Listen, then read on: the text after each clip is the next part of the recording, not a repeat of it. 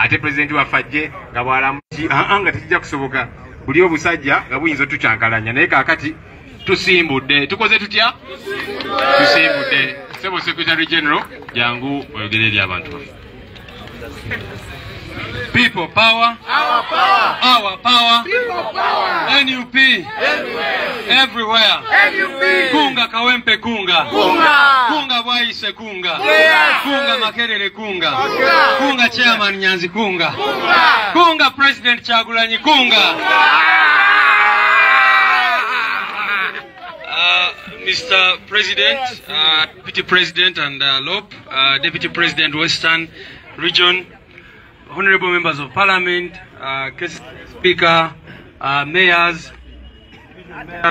and Councillors. We are very happy to be here today for the groundbreaking ceremony of the establishment of the headquarters of the National Unity Platform. I think I should begin by explaining what the area chairman just said. You know, NUP has always done things in a rubber-dub style, but while making sure that we comply with every law or every legal requirement. Because indeed, you all know the persecution we go through. So like we woke up one day and we announced that now we have a political wing called NUP. That is the same way we have done this. And that is the same way we'll wake up one day and you'll find us in State House leading this country.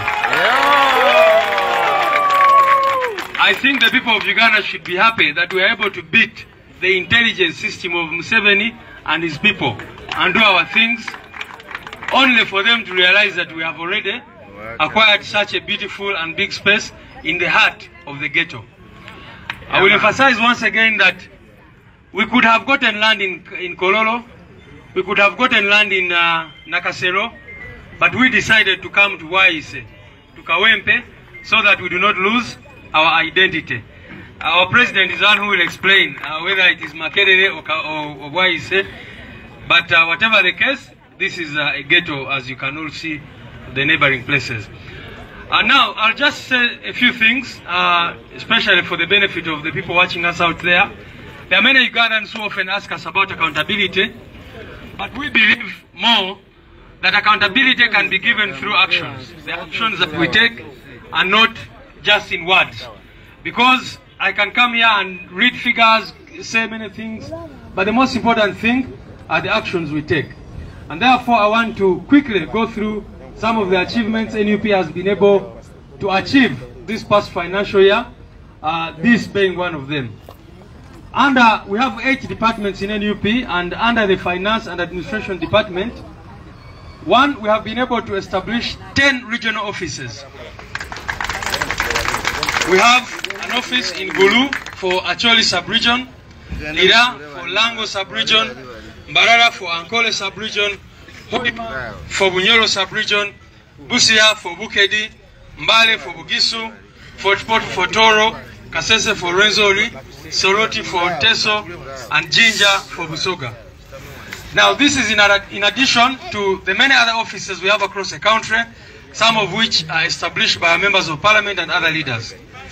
This financial year we shall proceed to open up other sub-regional offices in West Nile, in Chigezi, Karamoja, Sebei, Greater Mubende, Greater Masaka, Mabira, Stretch, Greater Luwero, PG, etc. We are grateful to our MPs and other leaders who maintain district or constituency offices. Secondly, under that department, we have continued to facilitate the work of the NUP Secretariat, facilitate meetings, invest in branding, etc., etc. We have also, ladies and gentlemen, been able to purchase movable assets, such as vehicles, some of which are here. Drones, some of the drones you're seeing here do not belong to SFC or whatever. Some of those are actually our vehicles, the super customs and others that you see here. And we are going to brand them so that you don't burn them. We have also, very importantly, bought this land, which is a great achievement in the life of every political party or movement. We are grateful to our President, Honorable His Excellency Kyagulanyi Ssentamu Robert, for giving us for the past 4 years his premises in Kamocha, which we have used free of charge. I want to emphasize that we have never paid any single money to be able to use our offices in Kamocha. The president gave us that property and we have been using it initially only as People Power, now as People Power NUP, and we have not paid any money. And like Honorable Senyoni said, the president has allowed that even after we have built here, the property in Kamocha will still be available to the public, which we hope to transform into a training center for our leaders and activists. Number 2, Welfare Department. Under the Welfare Department, ladies and gentlemen, from January 2021 up to now, we have supported over 6,000 victims of torture, unlawful detention, and families of missing persons. Although majority of the cases were in Central Region, we had 1,138 victims who were from other regions of Uganda. This welfare included medical expenses, support to families, support towards education, etc., etc. And we have continued also under welfare to stand with comrades who are bereaved and also in other kinds of trouble in order to build the spirit of comradeship. Under mobilization and coordination, what have we achieved? Our chairman Nyanzi is here as head of mobilization. He can attest to mutu wa watu washitoimira no ubira kwa wanu.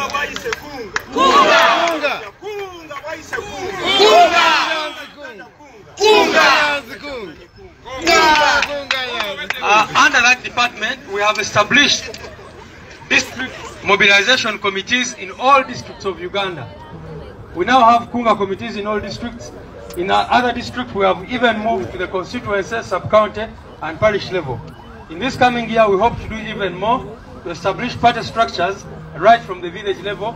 That was delayed by our efforts of the constitutional review, which have neared completion.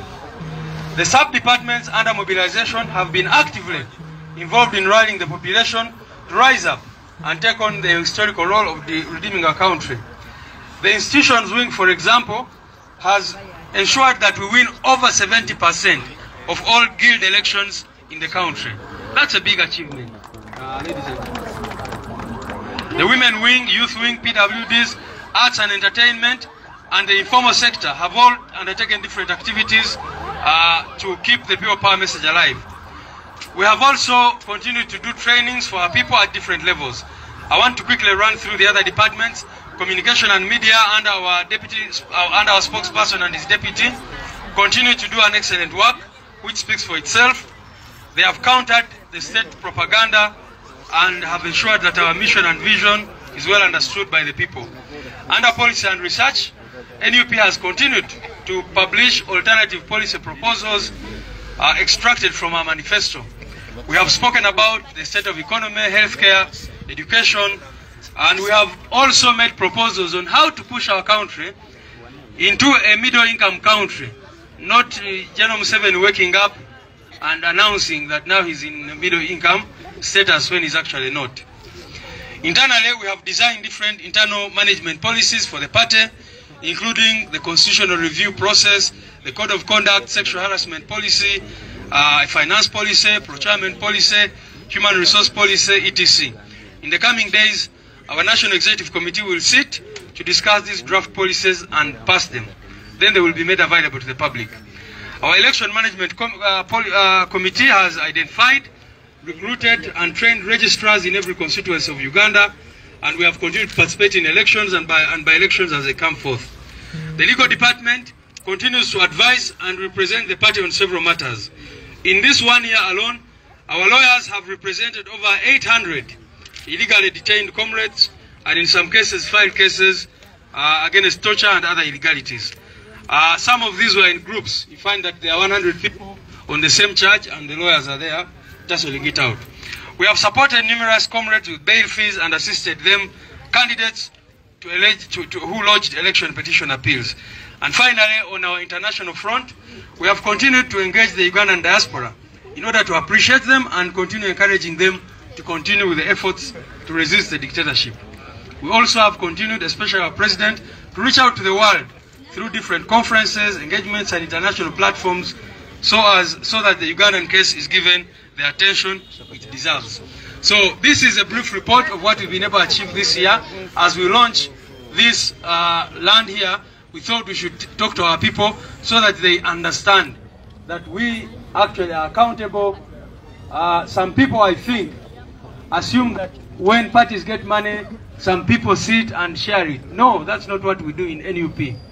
We make sure that every single coin is put to the right use, because that is not any individual's money. That money belongs to the public, to the members of the party, and that is why we are making this accountability. Bino kambyogere mu Luganda mutakiika ntono nnyo. People power, our power, our power. Nga NUP tusanyuse nnyo leero okujja wano okutongoza kino ekifo kyetugenda okuzimba offices zaffe, headquarters zaffe eza National Unity Platform. Nga bwe bategeezezza wano twagulawo emirundi 3, waliwo ebizimbe bingi nnyo nno we mulaba ne tubisaanyaawo nga twagala tutandike from the ground. So tuli basanyufu nnyo nti leero tusobodde okubitinga intelligence ya nakyemalira ne tutuuka ku launchinga lino ettaka nga tanategeera, era katusuubire, era ndowooza kyobola wa chairman ayogedde ebigambo bya rabadaba, kyayise rabadaba style, rabadob style, tibagenda kuzuuka olunaku lumu basange nga tuli mu State House era ne mu swimming pool nga batoto bwayise bali awo bakola ki bawuga banyumirwamu eyo. Ku nsonga ya accountability oba oli abantu gye batanyo tusaba, twagadde leero tutangazeeko bamemba baffe ku bintu byetu achievinze oba bye tutuuseeko guno omwaka. Ekisooka tulina departments zaffe 8 mwe tukolera emirimu. Tulina offices 10 we twogerera mu ggwanga guno omwaka ze twakateekawo. Tulina office Gulu, Lira, Mbarara, Hoima, Busia, Mbale, Fort Portal, Kasese, Soroti ne Jinja. Guno omwaka ogutandika ogwa financial year, omwaka gw'ebyensimbi, tugenda kumakinga sure nti tulina offices mu buli kitundu ky'eggwanga kyonna. Era twebaza ababaka baffe, baspeaker, bakansala n'abalala abagenda mu maaso n'okumakinga sure nti eyo mu district ez'enjawulo tulinayo offices zaffe. Offices zino zensomye ze zisasulibwa ekibiina oba ezirentingibwa ekibiina, naye tulina offices nyingi nnyo abakulembeze baffe ze barentinga. Ekirala emirimu gy'ekitebe kyaffe kigenda mu maaso. Mulabye meetings nyingi zetubeera nazo, branding n'ebirala. Mwatu guno omwaka tuguzeeyo n'ebintu ebimu ng'emmotoka, era wano emmotoka ezimu ze mulaba za kitebe kya NUP. Era wano bambaddemu amagezi oba oli awo tuziwandiikeeko ekigambo NUP, abantu baleme ozisanga eyo ne bazookya nga balowooza zi drone za busajja. Kawenkene ekisingira ddala banange tuguze lino ettaka nga bwe mulaba value ya wano musobola okugiraba nti eri waggulu nnyo, naye tusobodde kugula lino ettaka lyonna we tugenda okuzimba offices zaffe. Era guno omwaka mu bbanga eritali lya wala tujja kutandika okuzimba wano ekizimbe. President waffe nga bwe bagambye agenda kubalaga ekizimbe kye tugenda okuzimba wano. Njagala kwebaza nnyo President waffe omulonde wa Uganda gwe mwalonda mwenna. Oyo nno atukkiriza okukozesa ekifo kye ekamokya okumala emyaka 4. Twatandikanga people power ne tumaliriza ne tubeera people power ne NUP, naye nga tukozesa ekifo ekyo okuva mu 2008 around there. Tatusabangako sente. Oluusi owulire abantu ne bagamba musasula oba mu rentinga premises ezo. Njagadde kukakasa eggwanga President waffe tatusabangako na 10 okukozesa ekifo ekyo kumala emyaka 4 etubadde tukozesa ekifo. Era President waffe atusuubiza nti ekifo kikyasigala nga kya people power ne bwe tubanga tumaze kuzimba wano, era tujja kusigaza ekyo ekifo nga tutendekerako abantu baffe nga tukolerako emirimu emirala. Mu welfare department yaffe waliwo bingi byetutuuseeko. Nga bwe mukimanyi abantu baffe bangi nnyo baasibibwa, abalala ne babuzibwako, abalala ne batibwa. kakati okuva mu January y'omwaka oguwedde abantu abawerera ddala 6 betuyambyeko abamu nga tubawa obujanjabi abalala nga tuyambako ku families zaabwe abalala nga tubayamba mu ngeri ez'enjawulo. Newankubadde cases ezisinga zaali wano mu Buganda naye waliwo abantu 1,138 abaava victims abaava mu regions endala ng'otadde mu Eastern, Northern ne Western region.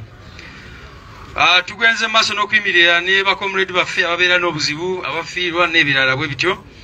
Kati mu department yaffe ya mobilization oba gyoyinza okuyita yakunga tumakinze sure guno mwaka nti tuteekawo obukiiko bwa kunga mu buli district ya Uganda. Ekyono nakyo kikulu mwali kikubiddeko mu ngalo era ne mukubira oyo musajja engalo Chairman Nyanzi, Comrade Nabatanzi namulabyewa.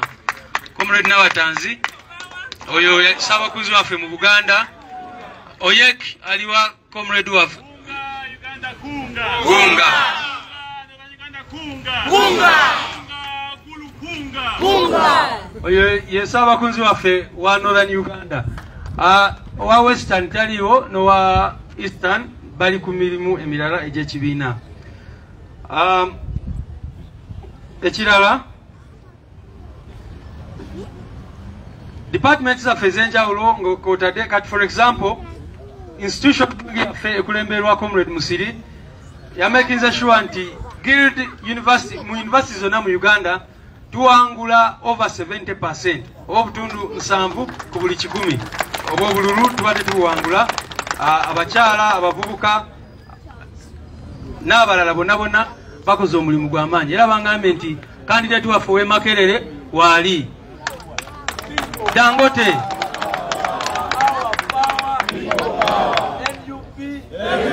Now let me be the Garden Makererians. Oh yes, Garden Makererians.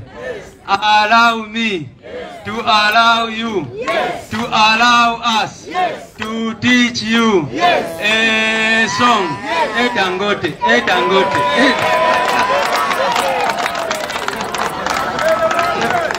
People power. Communications and media. Honorable spokesperson of Joel. Ne deputy we Waiswa sina kwogera ku mirimu gye bawadde bakola kubanga mubadde mugiraba guno mwaka gonna okuvira ddala okukuba propaganda w'abasajja ba Museveni n'okulaba nga mission yaffe egenda mu maaso. Policy and research tukoze ebintu bingi nnyo mu kakiiko kaffe ebyokulonda nabyo mubadde mubiraba. Bannamateeka baffe bagenze mu maaso n'okurepresentinga abantu abawerera ddala 8 ku misango egy'enjawulo gye babataddeko. Ekisemberayo ddala diaspora and international relations tugenze maaso n'okwengejinga aba diaspora era tubebaza nnyo omulimu gwe bakola. Mubalabye ye Canada nga bagoba abasajja n'abakyala abo abakwatagana ne nakyemalira era president waffe n'abakulembeze abalala Lop n'abalala mubalabye nga bagenda mu nkungaana ez'enjawulo okumakinga sure nti ensonga za Uganda ez'okutulugunya abantu n'okubamalako eddembe zigenda mu maaso n'okutegeerwa ensi yonna. So abawadde babuuza accountability kansuubire leero tugibawadde mu bikolwa si mu bigambo. So allow me, ladies and gentlemen, not to waste any other time but to invite the Right Honorable Deputy President for Central Region, the leader of the opposition in Parliament, Oweekitiibwa Mathias Mpuuga, come and address the people and thereafter invite the President.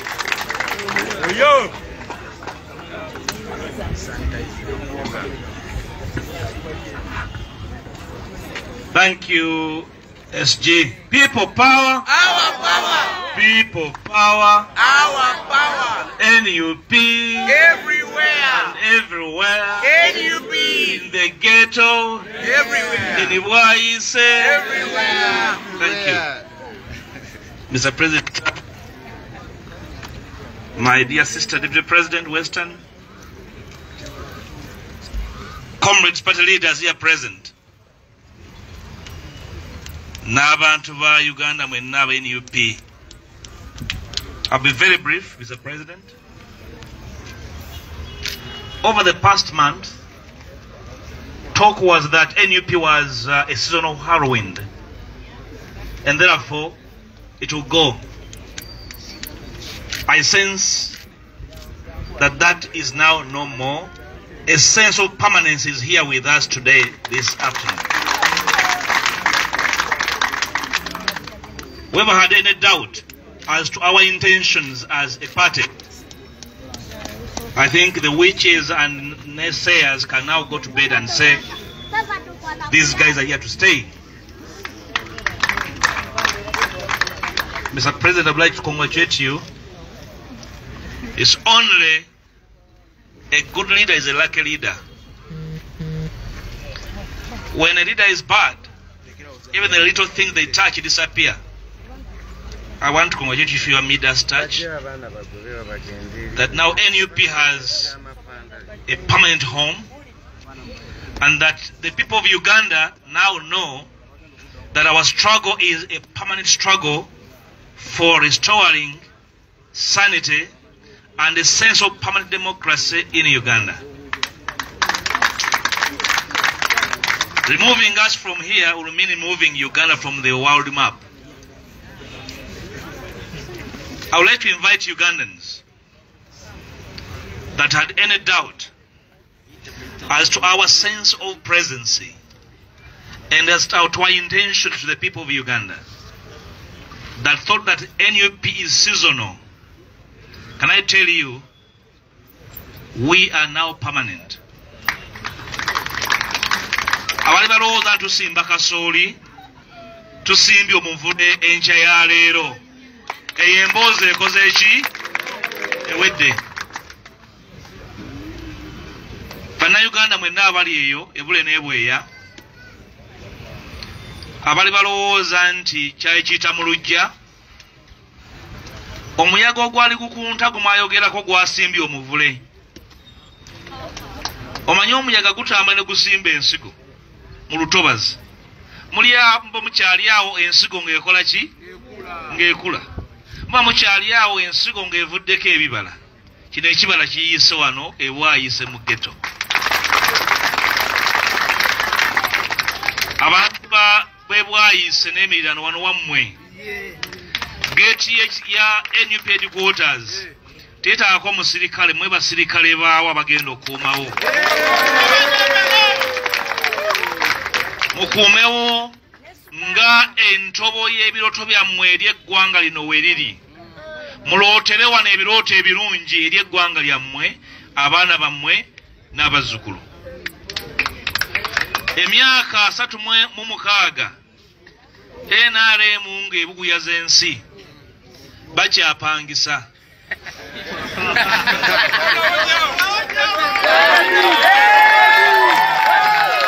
Twasembayo okuwulira nga landiroodi ababanja. Sibapangisa bupangisa naye landiroodi ababanja.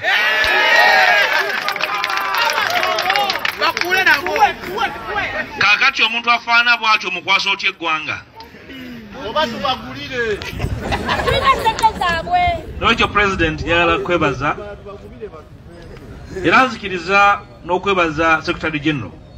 Kuba gye tutabeera abeera ku kitebe ng'ayiiya musajja mukulu mupambanyi. Thank you SG for your steadfastness in running this party. It's not easy running a young party and give it a face and give it this foundation. I have no doubt, not even the sky will limit us. The heavens will determine our destiny. Thank you so much for this. Abakulembeze mwenna abeewaayo okulwanirira ekibiina si kyangu kukizimba naye akeezimbye ati kaba kato. Sebo President tusajja kudde ndowooza ekiseera kituuse nakano akazi gwe tumala okukatereeza tugende mu nnyumba ennene eri gye tulina okugendamu n'abye chairman w'ekyalo ng'atidde ssebo enkola yaffe esingako naawo.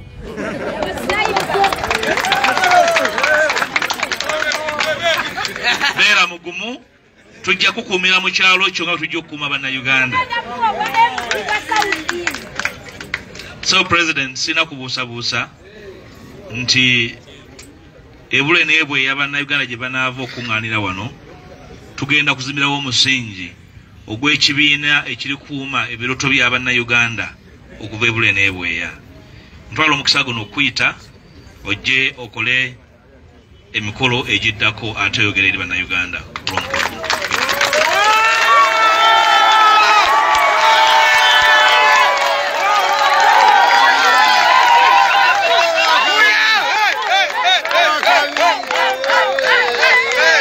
People power.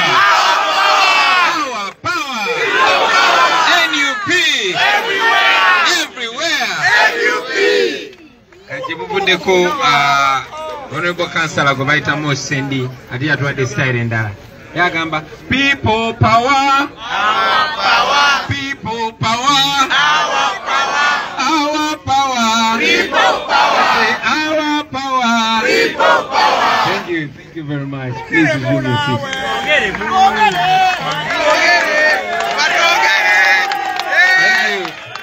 Thank you very much, Right Honorable Leader of Opposition, Honorable Members of Parliament, Division Mayors, Councillors, fellow leaders in different positions. I salute you. The English has largely been spoken and points have been made. So I will not dwell so much in English, especially depending on where we are. However, I want to emphasize, ladies and gentlemen, that today we are unveiling the site for our new headquarters. We thank God for this day. We thank the leaders. I salute the leaders that have been working closely with our Honorable Secretary General, Comrade Nubian Lee, Comrade Nyanzi, our spokesperson and his deputy. But again, I want to salute you, the elected leaders, members of Parliament, mayors, and others for the constant support, for your generous contributions. You have made this possible. Many people were doubting us. They were calling us a wave. So whatever you call us, we want to announce to you that we are here to stay.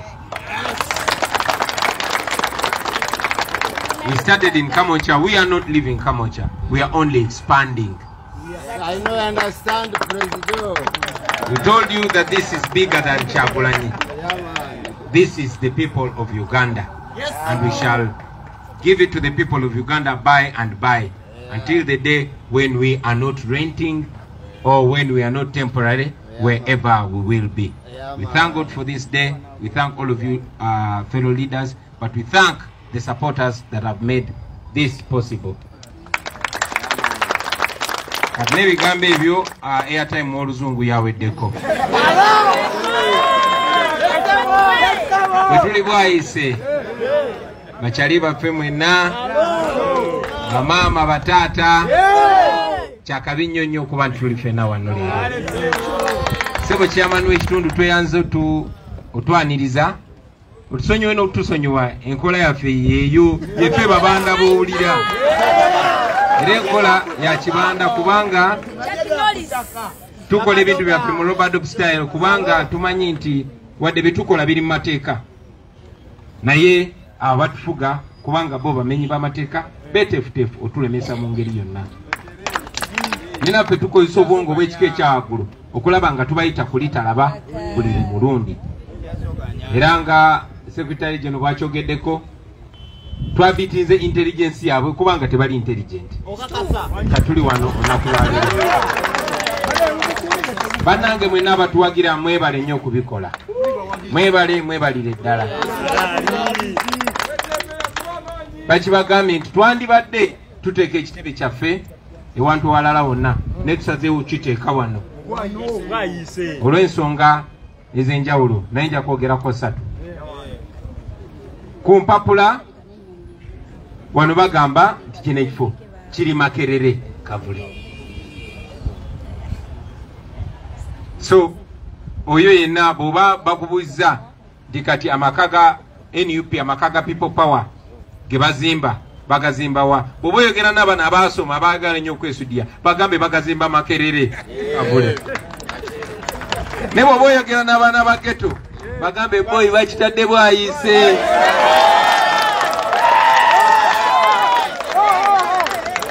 ate bw'obayogera n'Abaganda abakkiriza ennyo mu by'okuwangala bagambe bakizimbye Kavule era nga leader of opposition bwagambye si nsobi ekitebe kyaffe tukizimba Kavule. Abo abaali balowooza nti tuli muyaga tuli bakuyita tetuli kisogasoga tetuli paapaali tetuli muwafu tuli muvule. Bakyogeddeko tutubadde nga tulaka mocha neera nakigambako abakyala abali bakuŋŋaanye lwasembayo kusinkana kamocha ng'ekifo ekyo tekitumala okusalawo tugaziire wano ate nga tukyayongera okugaziwa. Basebo ne banyabo kino tukikoze kubanga tukkiriza tekirowoozo kye tulina newankubadde nze nkikulembera tekikoma ku nze kuba tekyatandikira ku nze. So twagadde ne people power ne NUP ebere yammwe ng'esobola n'oku-outlivinga ffe kuba sigenda kubeera president wa NUP lubeerera si endowooza yaffe. Era tulowooza ti nga bwe bazimba essinzizo nga bwe bazimba omuzikiti era nga bwe tuze tulaba ebyokulabirako twagala n'emyaka 10 emyaka 2 emyaka 3 ne bwe tuba tetukyali mu nsi nga tewali wa family yaffe agamba naye ate wano waffe nedda wano wammwe bannayuganda mwenna ne bwe tulina obuyinza wajja kusigala nga bakola mirimu gy'abannayuganda paka nakyemalira nga agudde. Naye njagala obategeeza ssebo chairman wano woolaba bwe tugenda okuzimba ekitebe ekya gavumenti egenda okulembera Uganda nga Museveni. Bino tubikola kuba Uganda empya tetugenda kusooka kutuula mu ntebe byoke tutandika okutegekera Uganda empya nedda. Tutandika kati mwe muli gavumenti abakulembeze baffe era bye mukubikola byonna mubikole nga mmanyi nti muli gavumenti.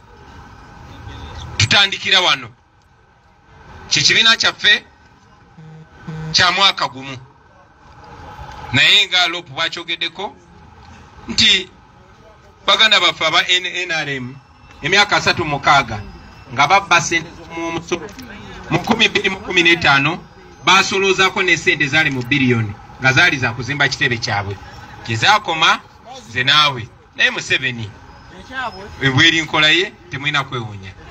Basebo ne bannyabo twagala mu bbanga tono tubeere n'ekitebe wano tubeere n'ekizimbe ekituweesa ekitiibwa ekizimbe ekya gavumenti erindiridde okudda mu buyinza.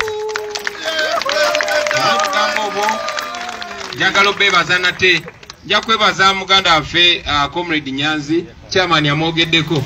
Omanyi nali nze sobola kwetuukira oba n'abalabe bamanyi nate Nyanzi nawe watukola bubi kuba twagamba wesibe masiki atogende ng'otambula ng'omulema kati bwakutegeera batya. Kuba basebo ne banyabo n'okutuuka ku level eno tubikoze tubikweka si kuba nti tuli beerufu ne mumanyi banakyemalira abatufuga tubagezaako okulaba nga tetulina kye tukola. So n'obugambo obwo muzikirize n'obba mulisaako ku kifaananyi ky'ekitebe kyaffe bwe kirina okufaanana basebo ne banyabo.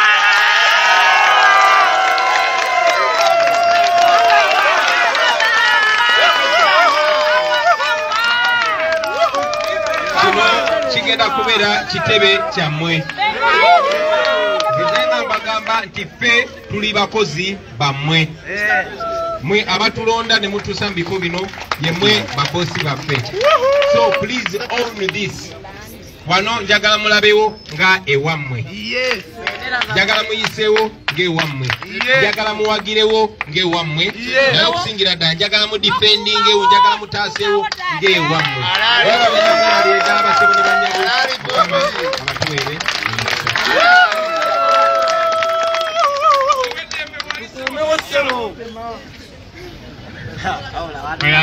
Tweyanzige people power.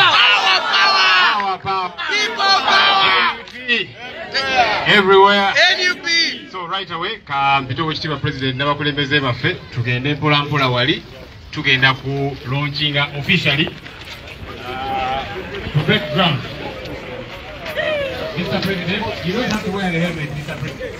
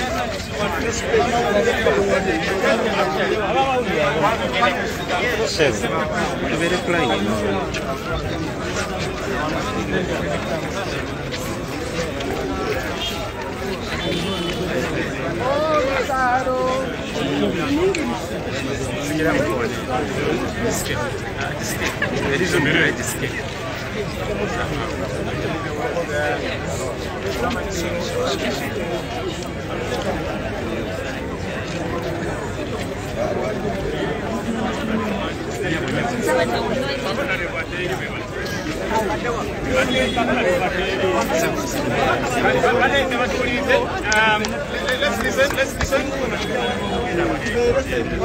Okay.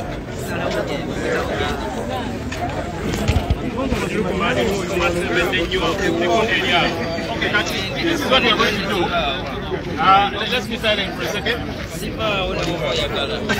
So, tugenda yimba oluyimba lwaffe olw'olutalo in English, I believe, about both languages, as the president unwraps the foundation stone.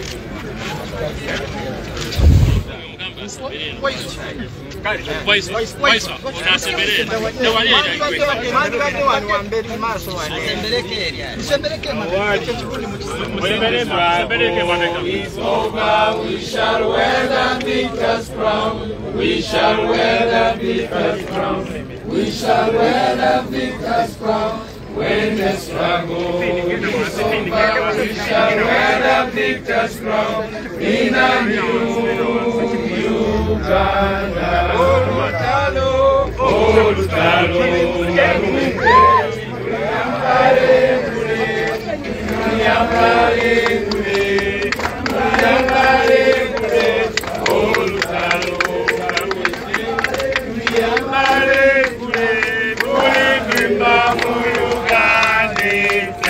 People power! Our power! Our power! People power! NUP! Everywhere! Everywhere! NUP! Baba wananyo! Baba wanata!